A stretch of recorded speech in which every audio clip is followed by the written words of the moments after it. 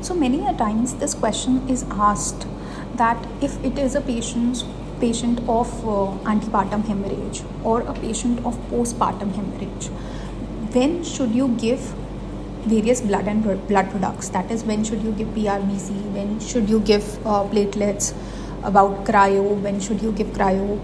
So these questions are asked. And how does it differ if it is a case of PPH? So the guidelines, they give different values for initiation of these transfusion of these blood and blood products, and also about the therapeutic goals.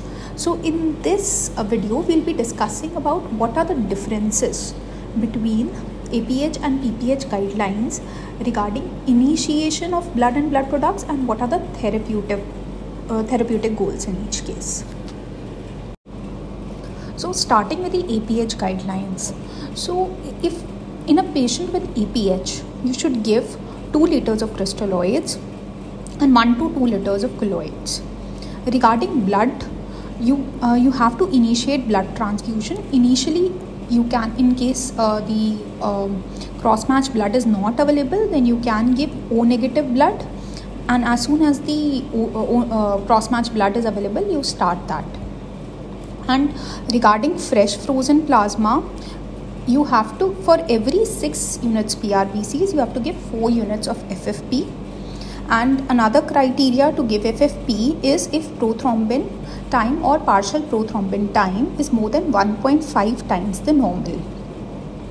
And how much FFP you give in these cases, that is 12 to 15 ml per kg. Again, an important point. So I'll just repeat. Blood, initially O negative blood until group specific blood is available. FFP, for every 6 units of PRBCs, you give 4 units of FFP.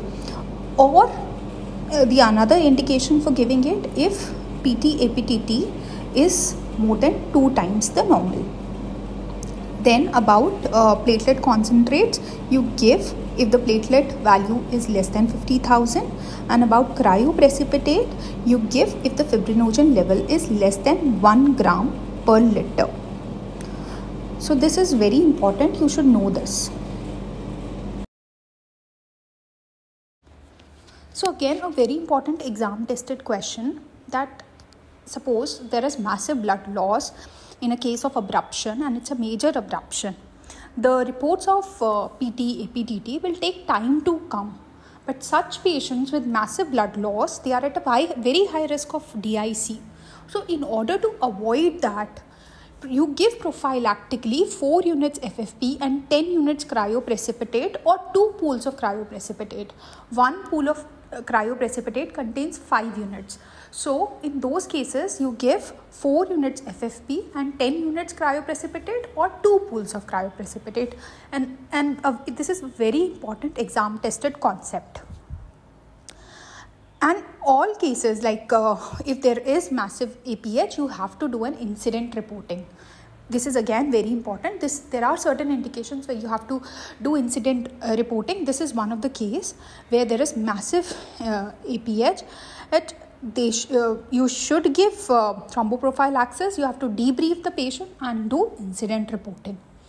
Okay, now you have managed the patient. Now this is again asked very frequently, like till when will you continue the blood and blood products? What are your therapeutic goals? So you continue your blood and blood products until the hemoglobin is more than 8 gram per deciliter, platelet count is more than 75,000, PT is less than 1.5 times the normal, APTT is again less than 1.5 times the normal, and fibrinogen is more than 1 gram per liter. This you have to remember very clearly, that your therapeutic goals in cases of APH is hemoglobin more than 8, platelet count more than 75,000, PT less than 1.5 times the mean, APTT less than 1.5 times the mean, and fibrinogen more than 1 gram per liter. Hope this is clear.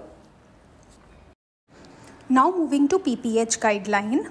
So in cases of PPH, you give crystalloids up to 2 liter, colloids up to 1.5 liter, blood, similarly you start O negative, D negative blood until group specific blood is available. Once group specific blood is available, you start the specific blood. Then fresh frozen plasma. Again, this is again the same. If APTT PT more than 1.5 times the normal, then you start give a fresh frozen plasma. And how much you give? You give 12 to 15 ml per kg. And for 4 units PRBC, you give 4 units FFP. So this here there is 1:1 ratio. And this is in contrast to APH guideline, where for 6 units PRBC you were giving 4 units FFP. So this you have to remember. FFP you give 12 to 15 ml per kg. If PT APTT more than 1.5 times the normal, and for 4 units of PRBC you give 4 units of FFP. Then about platelet concentrates, you start if the platelet count is less than 75,000, and cryoprecipitate you give if the fibrinogen is less than 2 gram per liter. So cryoprecipitate for this APH, you were taking a fibrinogen cutoff little lower, like if the fibrinogen was less than 1, then you were starting. However, in PPH cases, you will start cryoprecipitate, the fibrinogen level is less than 2.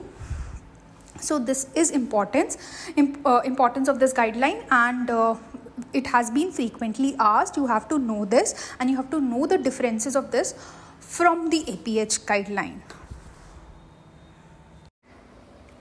So now moving on, what would be your therapeutic goals when you are managing PPH? That is, till when will you continue your transfusion of blood and blood products while managing PPH?